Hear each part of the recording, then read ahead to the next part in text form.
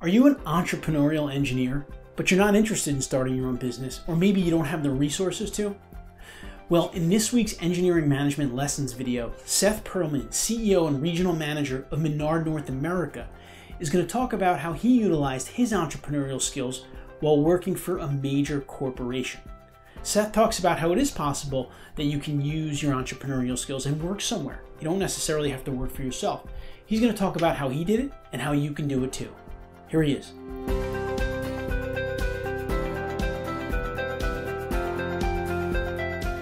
When you work for people, you can, of course, just fall into place and do what they expect you to do.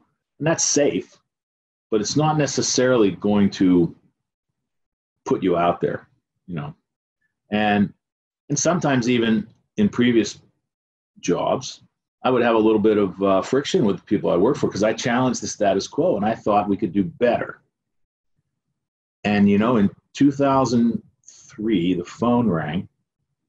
They were looking for someone to run this little company called Menard, and we had just purchased a small company in the US. And I went to France, I interviewed, I took the job. And, you know, and as I mentioned earlier in the interview, we talked about entrepreneurialism, and these guys are really entrepreneurs. And I always wanted to be an entrepreneur, but wasn't in a position to start something myself. So this was the closest thing to starting your own business. It was just on someone else's investment. And by being an entrepreneur, my career really took off. So it's something I always wanted to do. And the way you find it is by continuing to challenge your situation.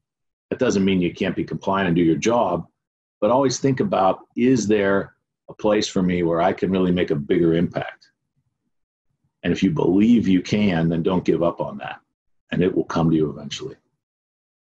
I hope you enjoyed that message from Seth Pearlman. It really is an important message because I know a lot of engineers that are very entrepreneurial, but they just don't have the financial resources right now, at least, to start their own company.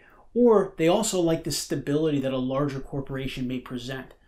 So there are companies out there that will take your entrepreneurial skill sets and implement them into their company, and they'll really let you be an entrepreneur under that larger umbrella. I hope you enjoyed this week's Engineering Management Lessons video. Be sure to subscribe for our weekly videos here, and we want to continue to help you become the best engineering manager and leader that you can be. I'll see you next week.